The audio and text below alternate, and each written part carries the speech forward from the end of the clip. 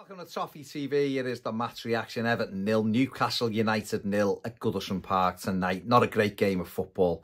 Let's be perfectly honest with it. Not loads of chances. I think Newcastle were a better side overall, but they haven't been able to get the 3 points. And even though we were a bit below par in our attacking sense, we've ended up with a point. The team the manager went with was the one we thought. James Garner at right back, Michael Keane coming into partner, James Tarkowski and Ashley Young at left back. I actually thought Young had quite a good game. And even Garner grew into his position over on the right. Midfield, he kept Mangala and Decore together. We had Dwight McNeil ahead of them, then Jai and Jack Harrison, unsurprisingly, coming back in for Jesper Lindstrom, who was taken off at half-time in the win over Palace last week. And Dominic Calvert-Lewin up front on his own, and really was at times up front on his own. Like I said, I thought Newcastle were a better side, let's be honest. They moved the ball around much better than we did. They tried to get Gordon in around the sides, and they've got so much pace in that attack that it always causes you issues. But in the main, Everton defended it quite well, really. Jordan Pickford didn't have loads to do early on. We did have we had a big slicer look, if you like, or good defending. Decide amongst yourselves what it was. A corner came in. James Garner just totally left Bruno Guimaraes on his own at the far post. He hit a shot goal, which it hit the inside of Njai's heel and rolled away somehow without going over the line. And it really was. It was a hold your breath moment from an Everton perspective. Newcastle got into lots of good positions, but didn't quite make the right pass.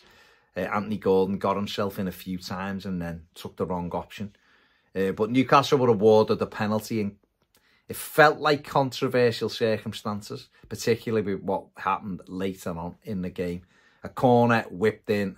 Everton cleared the corner, or it went out for a goal kick. We thought that was it, until the referee it signalled that VAR were checking for a possible penalty.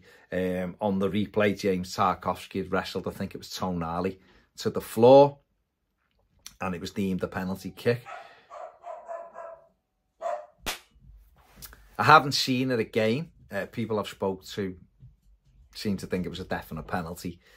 So there you go. That's the way it is. My only issue with it is, I'm not saying it isn't a penalty. My only issue with it is that kind of action happens 5, 6, 8 times a game. And I can guarantee you penalties will not be given for that. So it's a bit of a mad one. Craig Pawson, absolutely diabolical referee. Just is. He's atrocious. And again, it still winds me up that Everton allow him to referee our games after the Anfield derby last year. He's a joke, the fella.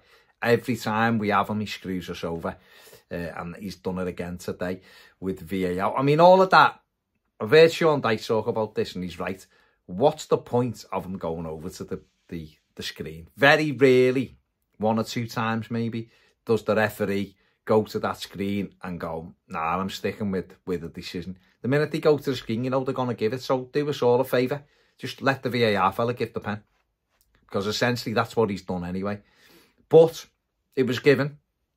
And Tarkowski wrestling people is a penalty, by the way. I'm not saying it isn't a penalty. What I'm saying is that kind of action happens loads of times in a game. So I'm hoping more and more penalties are given for the same thing. That isn't me saying it wasn't a penalty for Newcastle United. Just cleared that up. It gave the pantomime villain the opportunity to score his first goal past Everton since leaving the football club. But fitting in with his performance tonight, which was really poor, Anthony Gordon stepped up, and Jordan Pickford will have loved it as he makes a save, stops the spot kick, much to the delight of the crowd, and rightly so. I mean, the Newcastle fans, I've said this before, I don't get it. I really don't get it. It's for a club that is supposed to be moving towards trying to be a successful club and try to maybe win things. It's such small time behaviour to go after Pickford all the time. Why are you bothered? It's just so weird. It's so weird. But there you go. There you go. I mean, I've seen quite a few Newcastle fans on social media after the 1-1 draw at St James's Park just going, should we just bin this now with Pickford? Just let's ignore him. That would certainly be the best response. I remember it happened with Wayne Rooney when he played for United, when he came back. And in the end, the Evertonians just sort of went, it is what it is, ignore him. And the minute he'd done that, Rooney's performance has dropped. And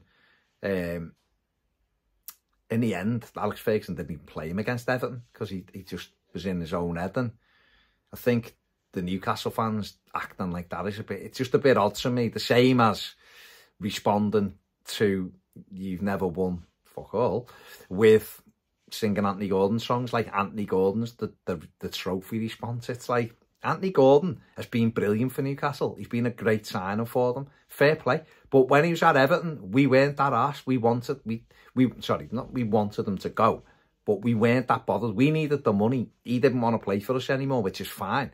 And it was a really good deal for both clubs. So I don't understand it. It is what it is. I don't understand it. It's football. Anyway, Gordon missed it. Pickford saved it.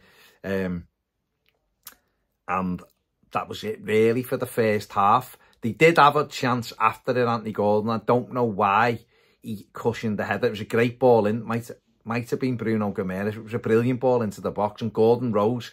And I think if he goes for goal, he will cause Jordan Pickford issues. But he tries to cushion it down. I think it was to Joe Linton, and the ball ended up being smuggled away by Everton. And that was sort of that. Everton's best attack. We did have the ball in the net. It was a Decore header off a great cross from James Garner. Decore was rightfully ruled offside, even though it was a good header into the Nick Pope's net. It came out for the second half. It followed a similar pattern. Newcastle moved the ball around. I thought Joe Linton and Bruno Gomes were brilliant for Newcastle tonight, really. With Tonali, not so much. I thought he was really poor. But I thought those two in midfield were excellent for Newcastle. Really got on the ball. Bruno Gomes, especially, I thought he was excellent. But they had the ball. It was Joe Linton was looking the most threatening. He got round the side. There was one where there's a ball down the side and Mangala's ahead of him, and Joe Linton somehow just strided past them and left them for dead. I think he cut the ball back and Gomes got in Gordon's way, or vice versa, and Bruno put it over the bar. Everton just couldn't really get going creatively. Dwight McNeil hit a couple of long ranges wide. Our best sort of hope was from Illiman and Dyer. I thought had a decent game dribbling wise, but there was nobody, once he'd done the first action, making runs off him. Our forward play needs loads of... It's really poor. Let's be honest. Dominic Calvert-Lewin, I feel for him. Isolated, we just knock it up to him and hope he can keep hold of it and wrestle with three defenders. And it is really poor. It was a much more defensive performance. I think the manager will have been delighted that we've kept the clean sheet tonight. But Everton, there was a moment in the game where Everton thought they should have had a penalty. Good bit of play, ball into Calvert-Lewin. It's a good save from Nick Pope. And as it breaks free, Calvert-Lewin looks like he's about to wrap it in. He kicks Dan Burn, or there's a collision between him and Dan Burn, which looked like a penalty. The Idrissa Gana Gueye scooped the ball over. I'm not sure how he's put it over with an open goal. Apparently, the saying that Calvert-Lewin kicked Dan Burn. Dan Burn has said on an interview afterwards that he didn't think it'd have been overturned. The referee had to give it, it would have stood. You know, there was an argument for it being a penalty. I've heard a couple of other pundits saying it was a penalty as well. I don't know, I've not seen it back, so I'm saying this without having the opportunity to watch it back. But all I'll say is VAR have had a look at it and we didn't get it, so they must have deemed it wasn't enough for a penalty. The explanation come up and said Calvert-Lewin kicked Dan Burn. Calvert-Lewin, if he's not initiating the contact and Burn gets in the way when he's about to put it in, that's still a foul. We've had one overturned against Brighton when Dom drew his foot back to shoot and dunk sliding and took his foot, and it got given as he put his foot on Lewis Dunk that day. Well, listen, we'll see. I'll have to watch it back. I don't know. I'm still struggling to understand how Idrissa put it over the bar. There was a time at the other end for Garner to block one when a cross took a deflection. He cleared it away from Everton's goal, And then there was still time for Anthony Gordon to miss an absolute sitter, gilt-edged chance, running through with Pickford and couldn't hit the target, blazed it over. It was an awful night for him tonight. First half, the amount of times he went down. A couple of times he was fouled, genuine fouls. People were fuming, he was. But other times he was diving and the referee bought it. Just not a good night for Anthony Gordon at Goodison Park. It's ended 0-0. How do you look at this? That's the frustration. I look at it and you go, well, we've not played well. And by not playing well, we've earned ourselves a point and kept a clean sheet. Don't know. It's a worse start. I didn't think we could have a worse start than last season. Now we're 2 points worse off than we were last season. So it is a worse start. The other way is we're 3 games unbeaten going into international break. So it's really difficult. I don't know how to look at it.